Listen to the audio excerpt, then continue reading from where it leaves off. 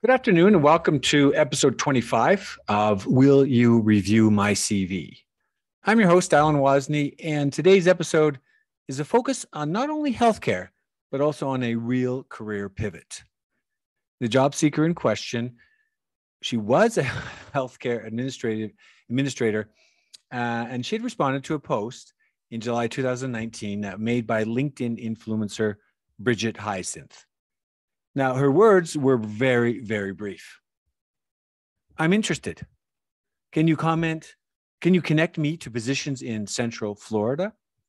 So I know a little bit because back in July 2019, I followed a lot of Bridget Hyacinth, and she's a LinkedIn influencer. She does a lot for job seekers in the space. And she typically would post comments like my post, forward it to anybody that's relevant. And I will like your post.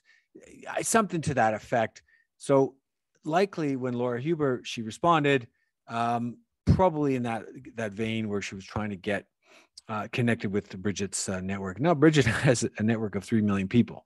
It's quite extensive, maybe more today. Anyway, the focus on healthcare really got my attention because by that time in the summer of 2019, I had worked in advisory roles with two healthcare startups. One was called Horizon, a UK-based startup. They were focused on using blockchain to monitor prescription adherence by patients. So to give just a brief on what drug adherence is, basically think of when you take a prescription for antibiotics and you don't finish it. You feel good, you stop finishing it. But that throws off the data. The healthcare officials, the healthcare administrators, the data that they use to whether a drug's effective or not, if people aren't adhering to the drugs, and sometimes elderly or people that just have, maybe amnesia or whatever it is, they forget to take their pills. So this was actually pretty innovative. I just got the blockchain side, but when James, when he reached out to me, he's like, wow, I get that. I get the two together, how the blockchain could be triggering payments and so forth. And the second one was that I was working for at that time in July 2019 or summer, by the summer of 2019, it was a company called Digifarm. Digifarm was out of Switzerland, and they were seeking to use blockchain similarly, but they use blockchain to track and monitor performance-based drug contracts. So think about, most drug companies or pharmaceutical companies, they would sign a contract. And again, I'm not the expert, but this is what I learned is that the pharmaceutical companies and healthcare providers would sign contracts for just regular drugs. They produce drugs and then they get paid. But the performance-based drugs worked a little differently. If the drug performed as expected, the drug companies would get paid. So in this case, there was at that time, as I understood, it was very manual process, very manual to monitor those contracts. So the proposal there was to put that on the blockchain, write the smart contracts, which trigger when the contract conditions are met, automatically release payments through the blockchain, through smart contracts. So that I got that as well. But I'm no health expert by any means. My focus has always is on the money that has been invested, significant money that has been invested into innovative healthcare companies across the globe. So this was pre-COVID. Think about that. That money typically, there's been a significant investment in the space during COVID and subsequent to COVID. But back then, 2019, the money that I was sort of following or found out, was typically coming from the venture capital, where I saw the venture capital companies and the investments that were reported in the newsletters such as Strictly VC, which is a TechCrunch publication, a TechCrunch newsletter, VentureBeat newsletter, Crunchbase newsletter, UKTN or UK Tech News, and Fin SMEs. So those are my go-to, and I still get the newsletters daily. You get the feeds. There's not only healthcare, but when you're looking at healthcare, when you're focused on healthcare and you're working for healthcare companies, that's all you see. It's like when you see it, you buy a new car. That's all you see on the road is your car.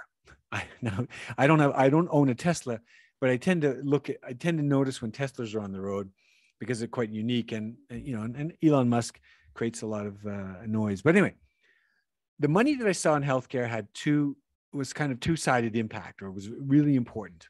The first is on the investment side. the venture capital companies, they tend to hire, at least when I'd see, and maybe they hire other people, but they tend to hire experts that can advise them on their target companies. So there's the money people, the Goldman Sachs, the Morgan Stanleys, and then there's the medical professionals, the medical doctors, the MDs, the PhD scientists, the pharmaceutical experts, the chemists, the biologists, and the similar personnel that can help advise the investors, the non-tech people, help the money people make the decisions. And then on the other side, the companies that are the tech startups, the healthcare tech startups, they tend to hire similar medical professionals to help them grow and scale their business. So in order to provide recommendations to this job seeker, I thought it would be important to highlight the healthcare related companies and investors that I found located in Florida. Now, that was at the time in July 2019. Some of that's changed. You'll see later when I go into the slides. But so my focus was to give information on healthcare related in general, the space, and any innovation and investors that were located in Florida. So the rest would be up to her and let her figure out if this was useful. Let's dive right into the PowerPoint presentation I prepared. And let's see, I'll share my screen here. And there we are. Do I get that? Why am I, oh, here we go. Okay, so slideshow. Yeah, okay. So this is episode 25, Will You Review My CV? April 16th, 2022. The advice I'd given, this was number 222. And for the two followers or listeners out there, or viewers, you'll probably know that I've done more than 430 such submissions on LinkedIn, all of them on LinkedIn, by the way. This was Laura Huber. She's a healthcare administrator based out of Florida, USA. I don't know I think it's Ocala. It's called Ocala, Florida. Laura, if you're watching this, I'm going to send you the link. Forgive me if I got that wrong. Anyway, this was on July 17th, 2019 on LinkedIn. So as I mentioned earlier, Laura had replied to a comment on a post of Bridget Hyacinth. She's a LinkedIn influencer. And it was very brief. I'm interested. Can you connect me to positions in Central Florida? So I again, based on the healthcare at the time, the focus was on my overview. So this is the overview. Here, the overview of what I recommended. Career websites. Back in 2019, I'd been overseas for a long time. So some of these other than monster.com and Yahoo Jobs, I didn't know a lot of I lived in the Middle East for 10 years. I didn't know a lot of these career websites. So in 2019, I got, whoa, it's like a kid in a candy store. I was just laundry dumping. Now they're annoying. There's so many of them. It's not annoying, but you see commercials, you hear commercials on, you see a lot of them these days. So I should have known, because if people probably thought, so what? There's not anything new. But anyway, then AngelList. AngelList was a go-to. AngelList is a repository of startups and a lot of innovation. Certainly, if you're looking for to help them in certain non-tech roles, AngelList is a great source. And then I looked at healthcare innovation that existed. It's a handful of startups that I came across through my research. And then the healthcare venture capital, there's a few names that are well known, and they tend to pop up all the time when there's new funding announcements. And then just, again, LinkedIn outreach. I gave this advice to the first probably 200-300, just the simple stuff that I learned way back. And Craig, I'll give you, Craig, my mate back in Qatar Solar. He gave me, the tools, learn about social media. I put Craig, if you ever watch one of these, hats off, because he was really, he helped me a lot in the early days when I was kind of getting social media. And the LinkedIn outreach, it was just simple. We were like sitting in the office at Qatar Solar, and he's like, yeah, this is simple stuff. It's free. So anyway, I did a lot. First few hundred, I gave advice on LinkedIn, I use LinkedIn, and I don't do it anymore, but I'm happy to share because it's so simple. So, so looking back, the job search websites, the career and job search websites, I kind of the same. I laundry dumped them, gave them to everybody. But there was Fairy God Boss. I like their website. If you go to their website, it's pretty cool.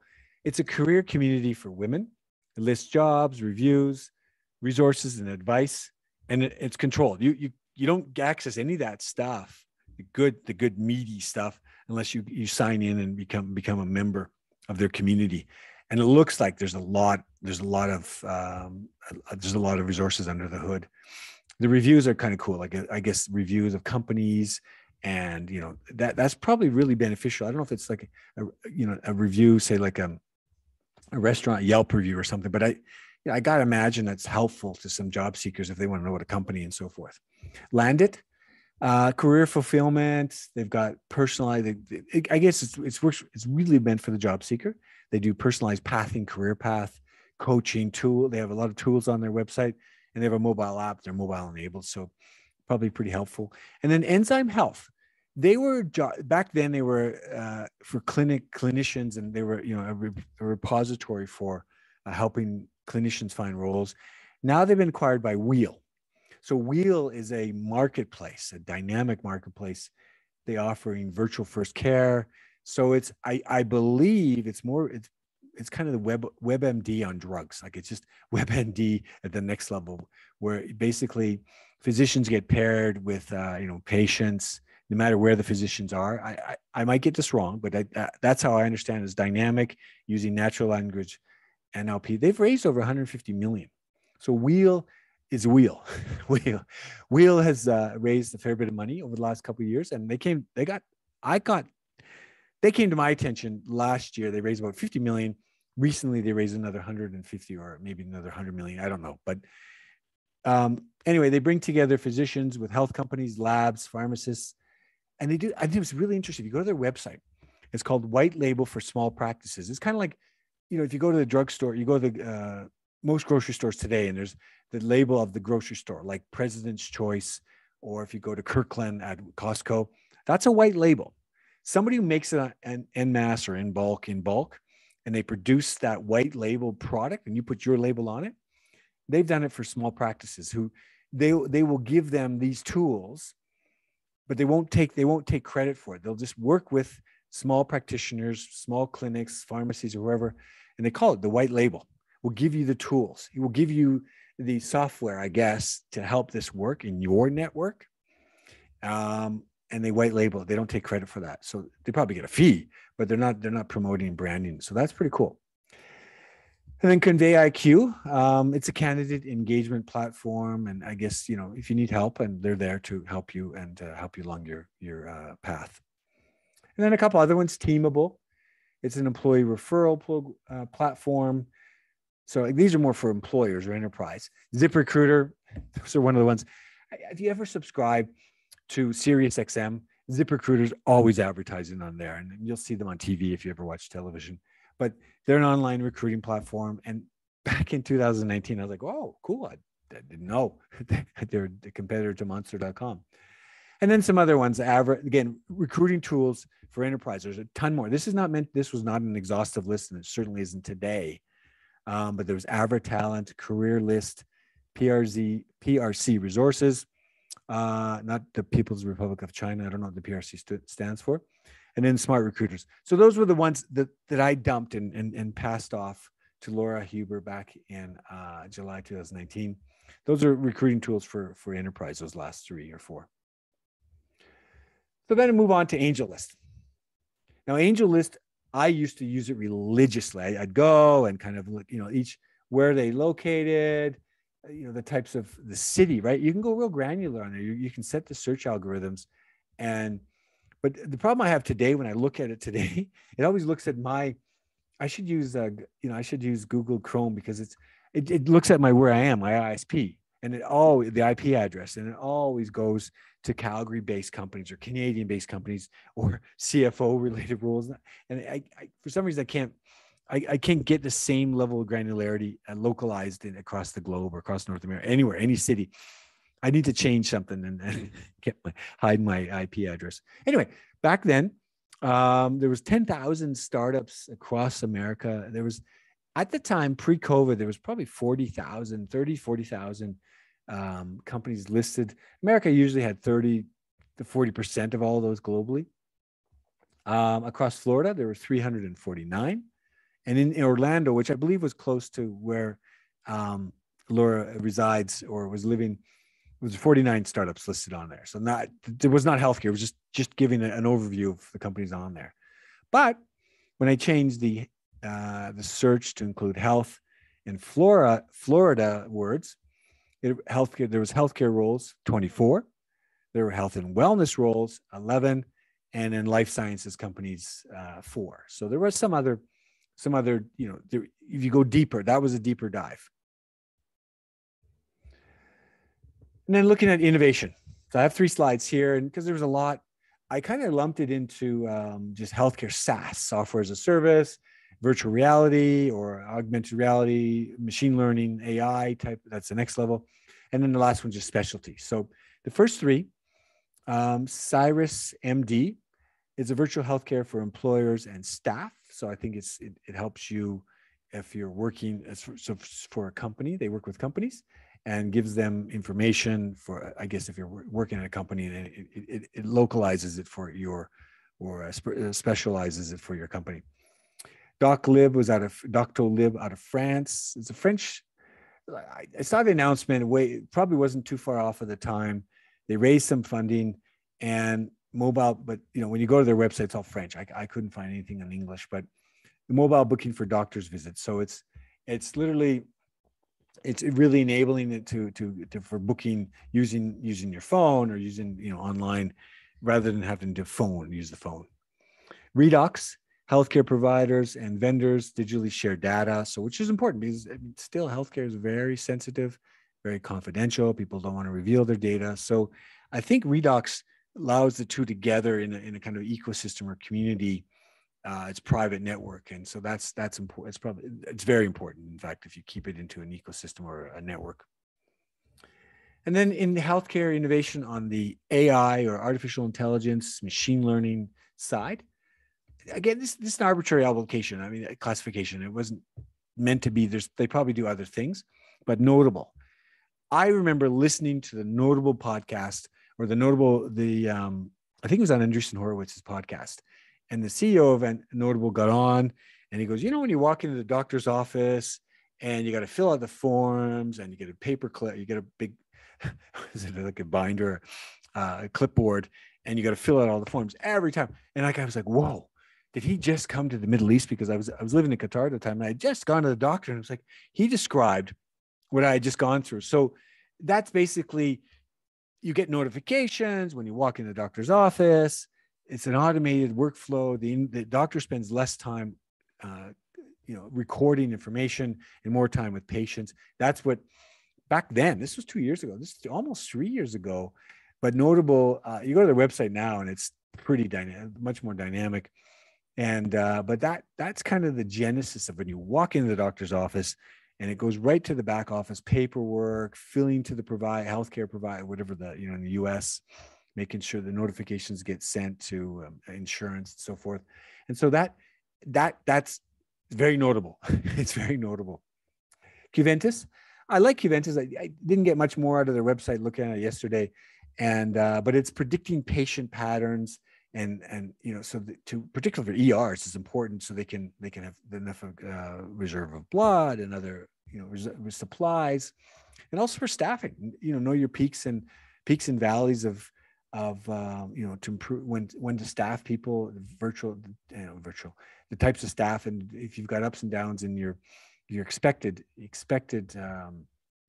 flows of again, you can't predict when there's accidents, but basically you would improve your staffing and the care that you can provide, and that goes along. So artificial intelligence uses the data and then spits back dashboards, probably for the hospital administrators. Now, going back, Laura did work as a hospital or healthcare administrator. That can be very helpful for the back office people, that kind of a tool. Lean tasks, they use artificial intelligence, machine learning to help hospitals. This thing called IQ for operating rooms and beds. So again, very similar, predicting patterns and how to help them. And if you go to their website, they say they've got partnerships with 400 or 500 major healthcare hospitals across the US. So again, very important space. Suki, I like this one. It's artificial AL, it should be AI, and NLP, natural language processing. So this is voice-enabled doctor's assistant. So it literally says, please book patient X for surgery. She's consented to surgery. And that's literally what they're using. The doctor speaks kind of the Alexa or Siri of for the doctor. So the doctor can speak in and using, and obviously knowing the words, the lingo, the Duolingo, not the language company, but the lingo of the doctor. Like, so that actually would be very helpful to a lot of doctors. And I'm going to recommend that to some people that I know from my podcast. But anyway, then the last category was called, I just call it specialty, anything, others. This is again, arbitrary classification, Labster. This is really, really cool. And I remember seeing the video, and they literally, it's kind of like some futuristic film where they put their hands into the virtual reality and they're doing the lab testing in the lab. Like, I don't know, obviously they need to know the chemistry components, but using the virtual reality to to mix chemicals in the lab, but virtually. That was pretty cool. So Labster, virtual labs to help STEM. So they're working with a lot of universities. Back then, I think now, this was 2-3 years ago. Now they're probably raised, I think they've raised over 250 million. Back then, they barely just got, I think they were just starting. It was like 10 million. And they had a video, just getting it off the ground. I think now they're more pervasive. Everly Well, in-home health tests. So giving people resources to help them in-home to do testing, but not having to go to the doctor's office. And then Vita Health, personalized on-demand health coaching and programs. So I think it's probably geared to the employer, companies, and helping them monitor their health or their employees' health. So moving on, healthcare venture capital. Now again, working with investor relations in Digifarm, particularly Digifarm. I worked for nearly 6-7 months with Digifarm, and I scanned the globe, and I got to understand who you tend to see them often, all the time, repeatedly in investments of or investing in healthcare startups. So even today, some of these names are still coming up, and they're still coming. There's a lot of new ones, but in healthcare venture capital, there's some names. And so I went to give Laura some ideas on the healthcare venture capitals, because as I've said in past podcasts, if you go and drill down on their portfolio companies, you'll see who they're investing in. And that's actually who you want to work for. You want to find those startups within the portfolio that you can reach out to and say, hey, I've got this experience, and do you need whatever it is? And in her case, healthcare administration, she could become an expert in one of those softwares like Juventus and help the hospital whose investee is, who say, let's say Aisling Capital here. Let's say they invested in Bethesda Hospital in Bethesda, Maryland, or wherever, and she went to work for them, and she became an expert in Juventus software. Well, staffing patterns of movement of patient traumas or whatever. Put those three together. Aisling says, yeah, we've got they need your kind of expertise. I mean, it takes some work, but that's kind of the thought is to look at the portfolio companies. Are there any in the portfolio of the venture capital company that you could work for? Or, I mean, she's not a physician, so working for them directly and helping them advise them on their investments is probably not the role you get. But the portfolio companies that's where the ticket is. So not the ticket, but that's where I think the golden ticket, or the goose that laid the golden egg, is in the portfolio companies that may need someone with expertise in her case, healthcare administration. So Ballast Ventures out of Florida, BFV Partners, Aisling Capital, Pivotal Bioventures. These are not all Florida, just the Ballast one. I just gave a sample. Aisling Capital, Eric's Bioscience, still I see them often. OrbiMed, see them often. Longitude Capital, still see them. And Oak, HCFT, so healthcare and fintech. They're still there. You always see Oak come up in not always, but any given week. I could probably go and share my Strictly VC newsletter from last week. One of them, I bet you see one or more of these names in healthcare funding. So as I said, the portfolio companies, that's where I believe, particularly for non-tech people or real professionals, healthcare PhDs or physicians, go into the companies, the healthcare, go into the portfolio companies. So this revealed a selection based in Florida, not necessarily health, but Neosis, they're in Miami. Robotics. Oh, this was robotics for healthcare. I guess these were healthcare related. Yeah, these were healthcare related under the venture capital portfolios. And so I just did it. I think back then I just looked for any that were based in Florida. I looked at I don't know who these, I can't remember who the venture capital company was invested, but I found these. Tissue Tech, based out of Miami. Very specific, regenerative, amniotic tissue-based products. I mean, this is very, very technical from a science perspective. But if you're working in that field, probably just something like just like that. You don't even think about it. Probably a biologist or a biochem, someone in that field. Iris, I like the name because our dog is Iris, but they're in Pensacola, Florida, and they do Iris appropriately named for the eye, retinal screening. And then Molecular MD was the company at the time. Now, as I went to their website yesterday, they were acquired by a company called Icon. And again, molecular diagnostic tests. So this is very, very granular, very specific. Again, maybe irrelevant to what Laura was doing previously. As you'll see from the slides, she's no longer in healthcare. But these are very specific. So if I was in that field, this would be very helpful. If I'm not, move on. So this is the last part of the advice, LinkedIn outreach. And I do this for myself still today when I reach out to different people for my podcast, when I reach out to investors, when I'm working with companies, when I'm reaching out for developers to help find developers. These are what I do. I do these steps. I prepare a 300-character introduction. Keep it simple. So for Laura's case, she worked for healthcare administration. I gave her a sample 300 characters because you only have 300 characters and it's free. I said it's free. You don't have to pay for LinkedIn Premium and send in mails. To me, in-mails are just no different than an email. It's very impersonal, and I know they're trying to sell something.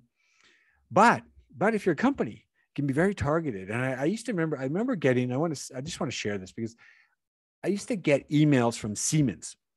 I used to get in-mail in LinkedIn from Siemens. And Siemens was a big equipment contractor, a big contractor we used in Qatar Solar. So they did a lot of the major equipment. They did some of the software. And I get these in-mail. And I'm like, God, how do they know I was the CFO of this major plant? And I realized how it was working.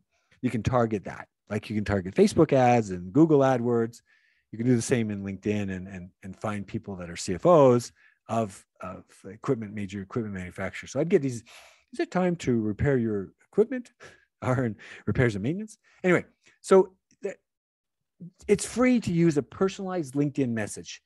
Now it's free today, maybe in a year's time, 2 years time, they'll change all that. But so you use the LinkedIn personalized message to connect on your phone. It's a little different than on the desktop.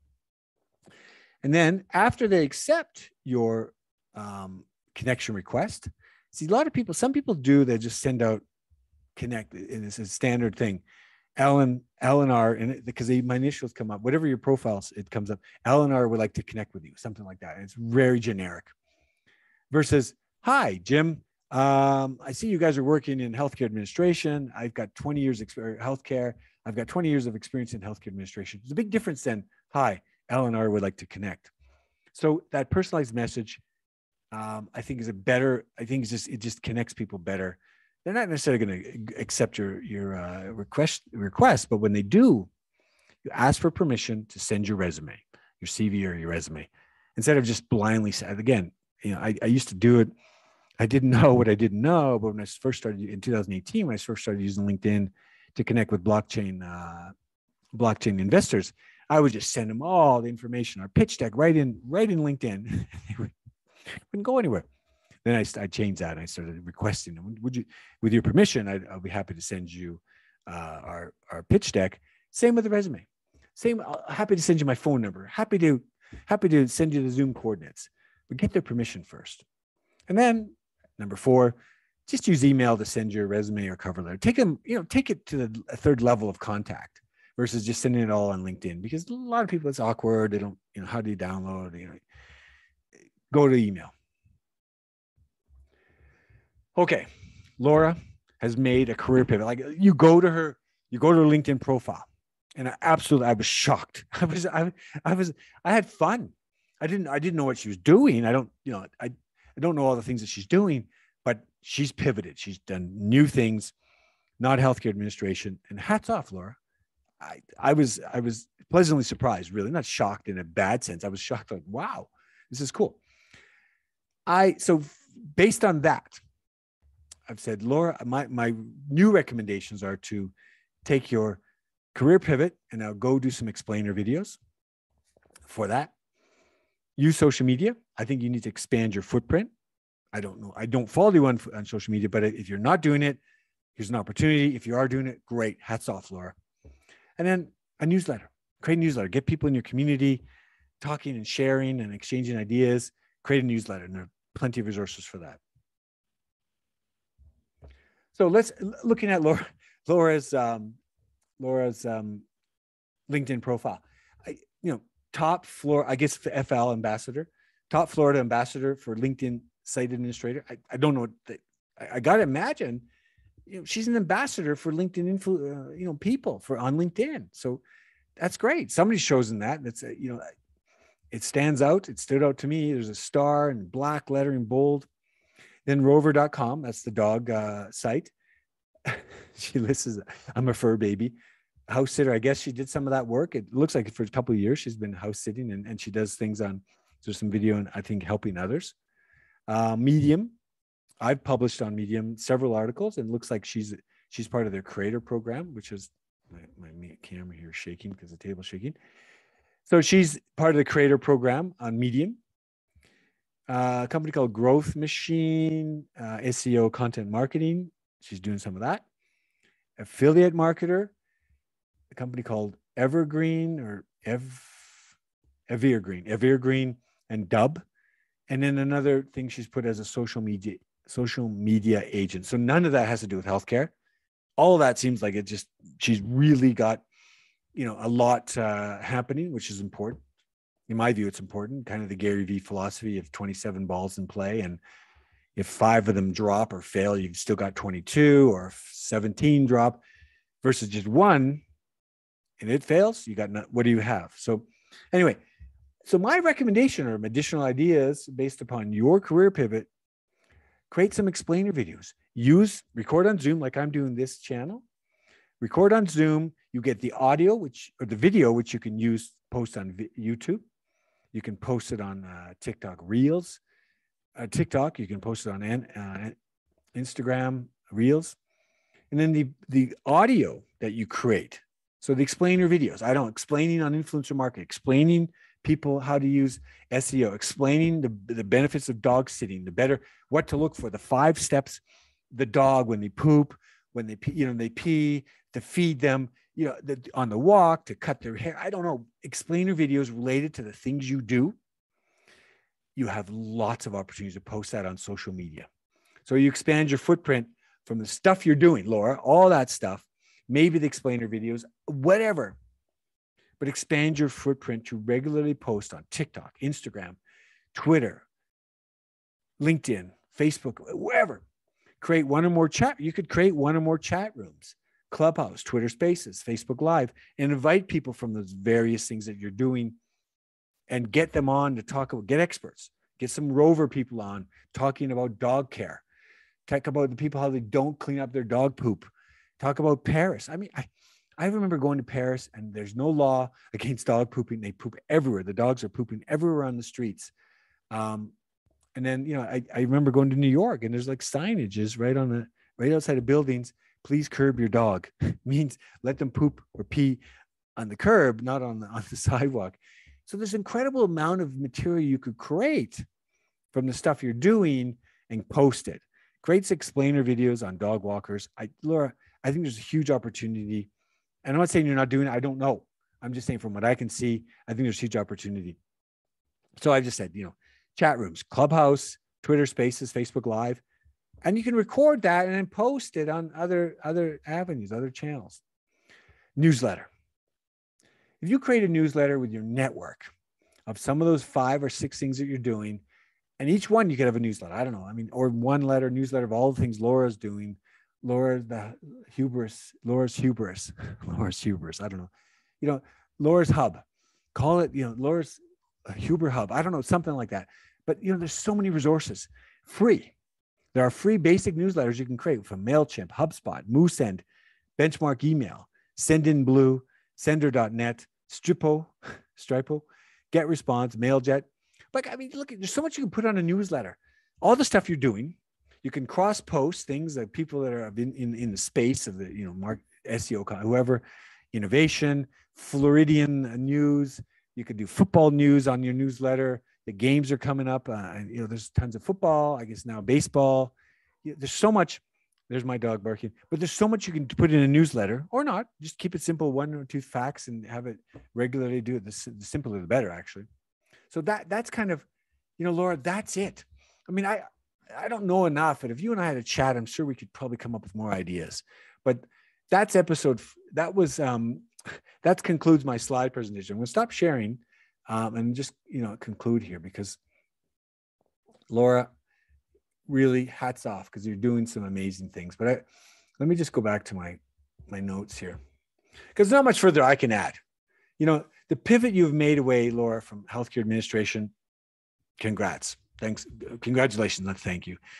Laura seems to ascribe, as I said earlier, I kind of touched on this. She prescribes to the Gary Vaynerchuk philosophy of having 27 balls in play. If 25 fail, you still have 12 more to rely upon. If you focus on one and it fails, what do you have? I mean, it can be pretty dark. So it seems like Laura's pretty active. It seems like she's having a lot of fun. If you look at her LinkedIn profile, she's having a lot of fun. Although Laura has made a pivot away from healthcare, innovation is, I'm going to repeat this because I've said it and I'll continue saying it.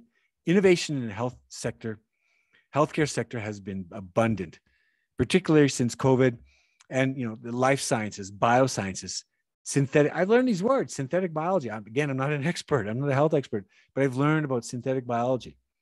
The health tech, med tech, innovation is off the charts, and investments have followed.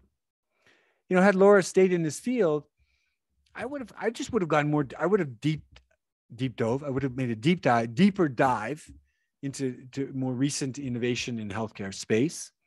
I'm not going to do it here, but there's been a ton of funding in VC, venture capital funding, and that includes the $15 billion, not million, but $15 billion SPAC, or special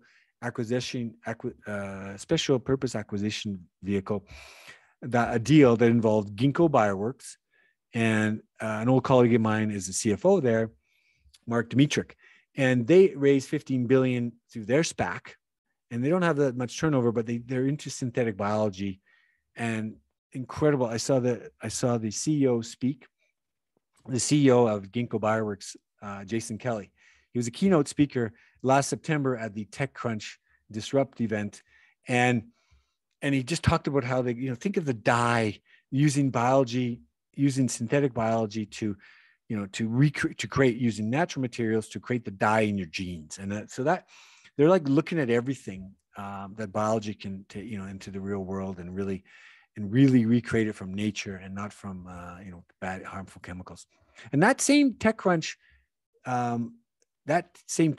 Disrupt presentation or event, it featured the BioNTech CEO and co-founder Ugur Sahin.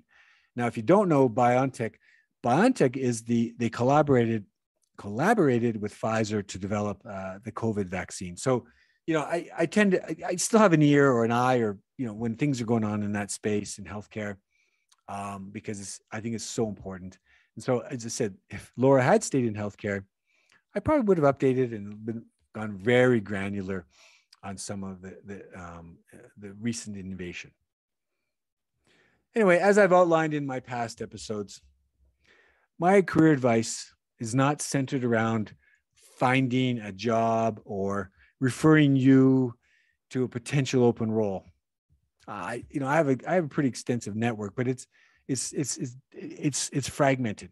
My network is based on different, healthcare, my past work in oil and gas, I don't know, healthcare, my past work with healthcare companies, my past work in blockchain, my past work in Big Four as an auditor, a CFO, oil and gas. So it's very fragmented. So I can't tap into my network. I don't tap into my network to give referred jobs. But the career advice at the same time is not a cookie cutter. One size does not fit all. It really depends on a lot of factors that include your past experience, your past education, your current interests and hobbies, your location, where's your geographically located. And even if the individual has, sometimes probably don't have access to reliable internet. And, I got to hand it to my colleagues in Ukraine. My former colleagues in Ukraine. I worked there for 2 years, and then 5 years working back and forth in Simferopol and Crimea. Like I don't understand how anybody can work there. It's going to be a long time, but anyway.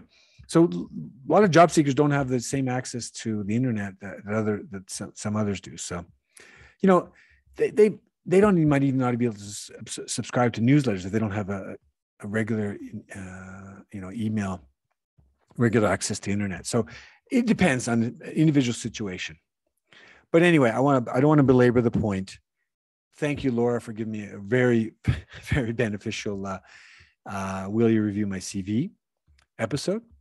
Thanks for watching. Have a great day and stay safe.